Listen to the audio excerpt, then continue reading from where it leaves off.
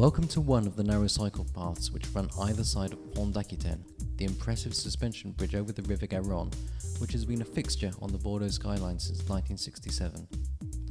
But I haven't come here to look at Pont d'Aquitaine itself, which you can of course read about on the Invisible Bordeaux website, but rather to take in the view from the bridge, a view which, to be honest, can only really be properly enjoyed by cyclists. This then is the full panoramic postcard view when looking south. But let's take some time out to pan around from east to west.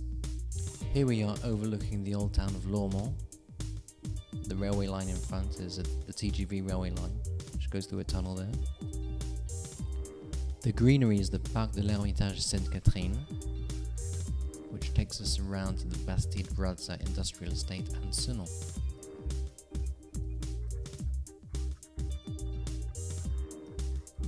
And onto Chabandelmas lift bridge, behind that the GMP mill and Saint-Michel church, and in front of that there's a rig which used to be used for underwater rock excavation. Central Bordeaux deserves its own screenshot focus here with Place de la Bourse and Père Tower. You can make out the cathedral in the background. Still on the waterfront there we have Père Tower again and the cathedral and the Grand Théâtre in front. Finishing off here with the Église Notre-Dame, the big wheel at a fun fair, the Colonne de Girondins, and in the background the tower blocks of the Serge Quarter in Pessac.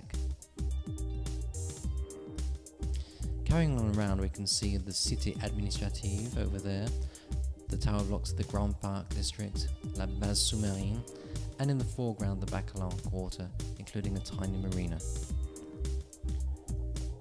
It then takes a swift ride into Lormont to be able to turn around and access the other flank of the bridge. And this is the full panoramic view when looking northwards.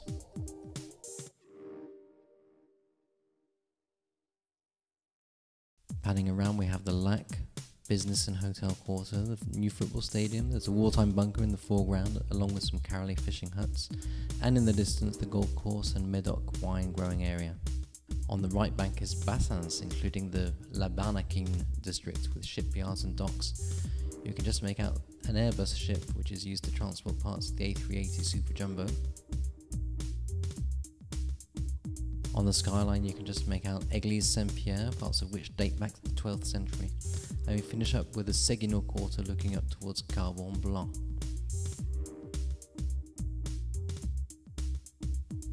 From here there's only one way back, and that only way happens to be down, and very hair-raising it is too.